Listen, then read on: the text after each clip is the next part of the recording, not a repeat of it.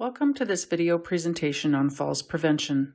Falls prevention is an interdisciplinary responsibility, and nurses have the opportunity to address concerns related to falls and fall prevention in the home, community, hospital, or any setting where care is provided. This presentation will provide a broad understanding of falls, fall prevention, and useful resources. This presentation does not address all activities related to or under an LPN's responsibility, such as following universal fall precautions, clinical risk assessments, care planning, and documenting. Please be familiar with your employer's requirements and continue to inform yourself about best practices related to falls and fall prevention. The CLPNA is pleased to welcome guest presenter Melanie Morgan-Redshaw from the Injury Prevention Center at the University of Alberta. Melanie is an education coordinator and works with community partners in education, health, government, and other organizations. She coordinates injury prevention initiatives for children, youth, and older adults, including the Finding Balance Falls Prevention Program. Melanie has a Bachelor of Education and a Master's of Education from the University of Alberta. I would like to thank the CLPNA for giving me the opportunity to present this information to you. This video presentation will cover the following learning objectives: recognizing risk factors that may lead to a fall, identifying interventions that may help prevent falls, and becoming familiar with falls prevention resources. The Injury Prevention Center is a research center within the University of Alberta in the School of Public Health. The center is funded by Alberta Health. IPC is an evidence-based organization that aims to change the beliefs, attitudes, and behaviors of Albertans to prevent life-changing injuries. The center's vision is to empower Albertans to work and play hard, free from life-limiting injuries. One of the center's priorities is to reduce the incidence and severity of falls among older adults. Finding Balance is an education program that is coordinated by the Injury Prevention Center. The main objectives are to provide older adults and practitioners with the latest information and resources, and to help older adults live an active and independent lifestyle. We engage in partnerships with seniors groups, healthcare organizations, and practitioners across Alberta. Over the years, the Finding Balance program has developed a wide variety of falls prevention strategies and developed resources that have been shared with older adults, their families, and practitioners to help prevent falls. When thinking about preventing falls and the patients you work with, you must always refer to your employer's requirements and continue to inform yourself about best practices. All resources mentioned during this video presentation are available on the Finding Balance website and can be shared with teams, colleagues, patients, and caregivers. The resources are free and can be downloaded or ordered from their website. As we begin, please ask yourself this question: is falling a normal part of aging? The answer to that question is no, it's not normal. A fall is defined as unintentionally coming to rest on the ground, floor, or other lower level with or without an injury. In Alberta, only 1 in 3 people over 65 fall per year. This means that there are many older adults who are not falling. Falling is not inevitable, and there are factors that separate the people that fall from the people that don't fall. There are also many factors that can be changed or controlled, so we can theoretically reduce the rate of falls. Falls are, however, the leading cause of injuries among older adults. There were approximately 10,000 fall-related hospital admissions in 2019, and most falls occur at home or while a person is walking. Every day, 101 Alberta seniors are treated in the emergency department for injuries due to a fall, and 27 need to be admitted to hospital for treatment. The average length of stay in the hospital for a fall is 22 days. This data does not include minor injuries such as bruises or sprains, which typically people do not seek medical attention for. What is covered in these numbers are serious injuries including concussion, fractures, and lacerations. 95% of all hip fractures and 40% of all nursing home admissions are a direct result of falling. Approximately $290 million was spent on seniors' fall-related hospital admissions in 2019. With the number of seniors expected to double by 2040, this problem is expected to increase. Fall and fall prevention education can assist in reducing injuries and decreasing healthcare costs. Think of a time when friends, family, coworkers, or even you yourself fell. How did you feel afterwards? Did the fall affect your life or the life of your friend or relative? What adaptations did you have to make? Did you miss work? Were you unable to take part in daily activities? Did you have to stop exercising, getting groceries, or driving? Even if a person is not hurt, there may be consequences to a fall. Falls can change a person's routine and their lifestyle. After a fall, some people may lose their confidence in their ability to get out and about. They might become afraid they'll fall again and stop doing things like meeting with friends, volunteering, working, or spending time with family.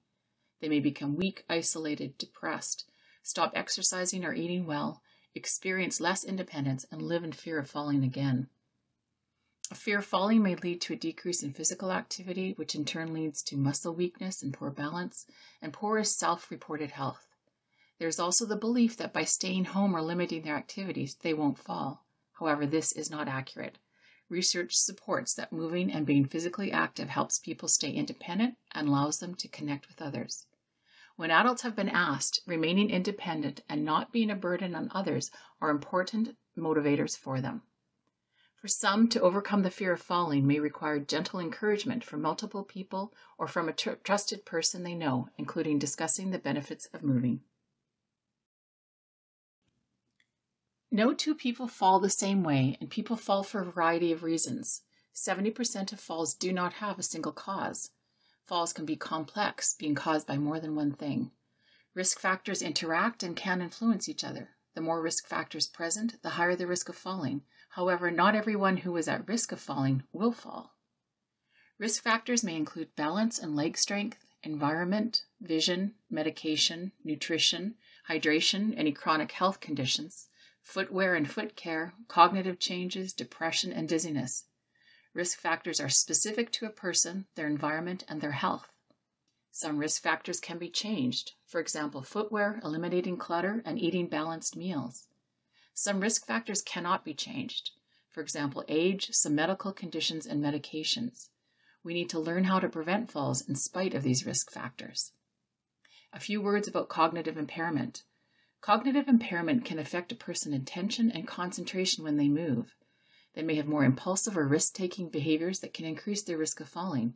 Memory issues can result in people not remembering to use their cane or walker. Cognitive impairment can also affect coordination, balance, and depth perception. In your nursing practice, how can you get people talking about their health and the risk of falling? One way is by helping them to ask themselves the right questions. This image shows the Falls Self-Risk Assessment Resource Questionnaire available from the Finding Balance website. This is a validated, self-rated questionnaire that is a useful tool for nurses to utilize in their practice. Nurses can encourage patients to use this tool to consider their risk of falling and understand action steps to reduce risks. Some questions on this assessment tool cover risk factors that patients might not realize increase their risk of falling. There are many things nurses can do to help prevent patient falls. Think of patients who have fallen or may be at risk of falling. How are they doing and what can you assist them with? Maybe they need help getting dressed or being transported to meals. Ensuring patient safety is key. If something doesn't feel right or you see a change in a patient, consider talking with your team or supervisor about it. Part of quality of life is finding people's motivation and helping them to maintain independence. This could be encouraging them to make choices that will help them look, feel, and move better, or do the daily activities they enjoy. Take into consideration any barriers that may prevent the patient from being active or making changes that could reduce the risk of falling. Many older adults in Canada are taking multiple medications, and the use of medication may increase with age. Research indicates that the higher the number of medications a person is taking, the higher the risk of falling. Taking more than 5 medications can increase a person's risk of falling by 75%. The type, duration, and dosage of different medications can also increase the risk of falling. When we talk about medications, we include prescriptions, vitamins, supplements, and over-the-counter drugs such as cough syrups, cough medicines, and painkillers. Sometimes patients don't mention to their healthcare provider that they are taking cough syrup at night to help them sleep, or that they are taking their friend's sleeping pills. It is important to stress the importance of not sharing prescription medications. As we age, the way some medications work or are handled by the body can change as well. Some of these changes may increase the risk of falling. Certain medications for sleep, relaxation, anxiety, improving mood, and treating depression can make people dizzy or sleepy and unstable on their feet.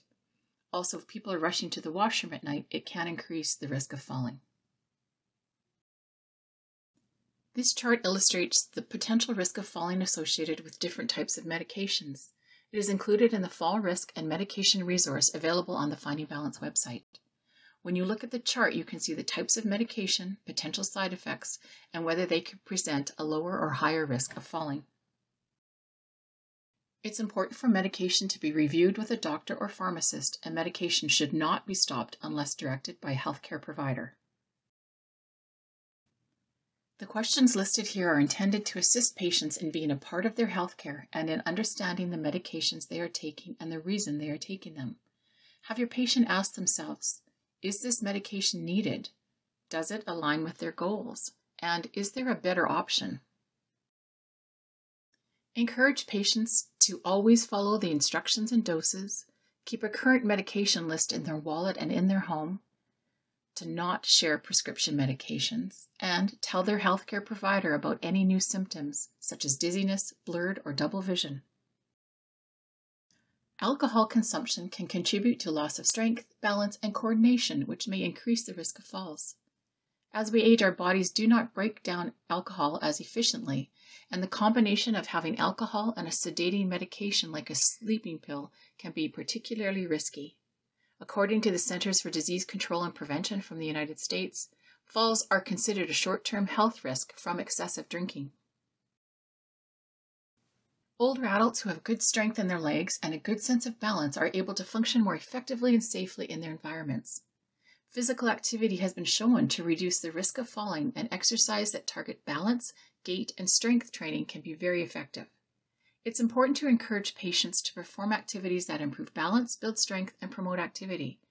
It's beneficial for older adults to reach 150 minutes of moderate or vigorous activity per week.